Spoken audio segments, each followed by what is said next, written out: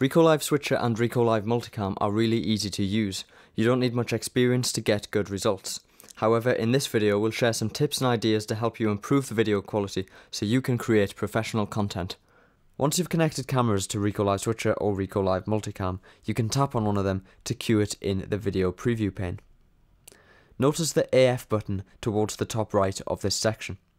This is the autofocus button. By default, the cameras will automatically refocus if the subject moves position. This can often be undesirable, especially if the scene is stationary. To avoid unwanted or unnecessary focusing, tap the AF button to disable it. This can be controlled from the iPhone as well. The status is synchronized between the camera device and the iPad. Now we're in manual focusing mode.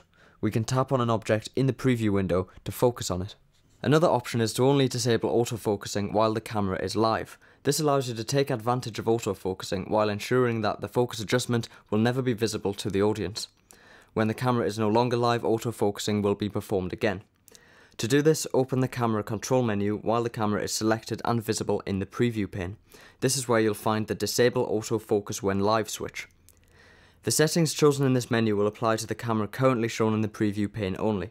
If you wish to disable autofocusing when live for all cameras, you must switch it on or off for each camera independently. This menu can also be accessed from an iPhone by pressing and holding on the video preview area. To dismiss the menu, place your finger on it and swipe towards the bottom. You can also switch focusing mode here too, as well as choose how exposure and white balance should be managed. Exposure refers to how much light enters the lens and affects how bright or dark the video is.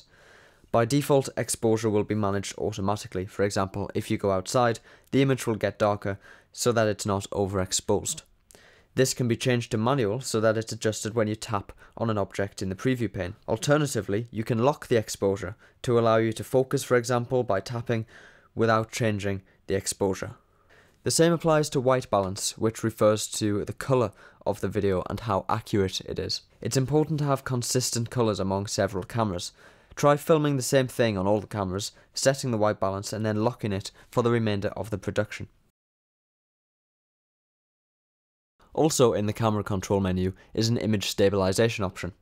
This is not recommended when broadcasting with RecoLive Switcher because of the delay that it causes, but recordings from RecoLive MultiCam will be unaffected despite any noticeable delay in the preview.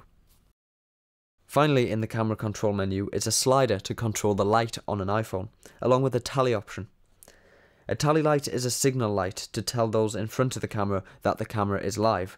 You could make use of this feature by reducing the brightness and perhaps putting a red sticker over the LED.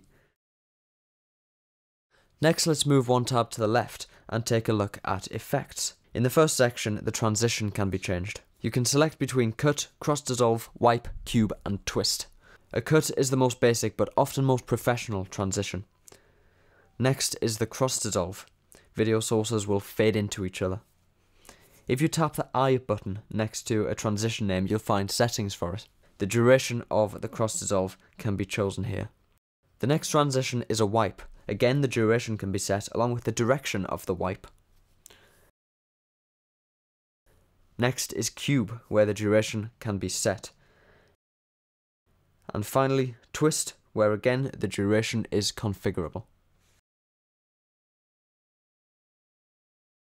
The next section has the multi-view effects. When you select two or more video sources, you can choose from a variety of multi-view effects to show them all at the same time. The first one is dashboard. This supports 2, 3 or even 4 video sources. As with the transitions, pressing the I button will give you access to the settings for each multi-view effect. The duration of the transitions in and out of the effect can be set, and with the dashboard effect, the horizontal gap between the videos can be changed, the amount of reflection can be changed, and the gap between the video and the reflection can be changed. The next effect is flap, supporting 2 video sources. The angle and size between them can be adjusted, along with the amount of zoom and cropping applied to the inset video. When using a PowerPoint or a Keynote as a video source, you can change the aspect ratio of the video frame to match the aspect ratio of the presentation. Next is slots, which supports up to 4 video sources. Here the duration of the transition can be changed, along with the border colour and thickness between each video source. There's also an option to centre each video source within its frame. The final multi-view effect supporting two video sources is picture-in-picture. Just like with slots, the duration, border color and border thickness can all be changed. Next, the rounding radius option adjusts how square or circular the video is. The position and the size of the smaller video source can be changed, and this can also be adjusted by dragging in the preview pane.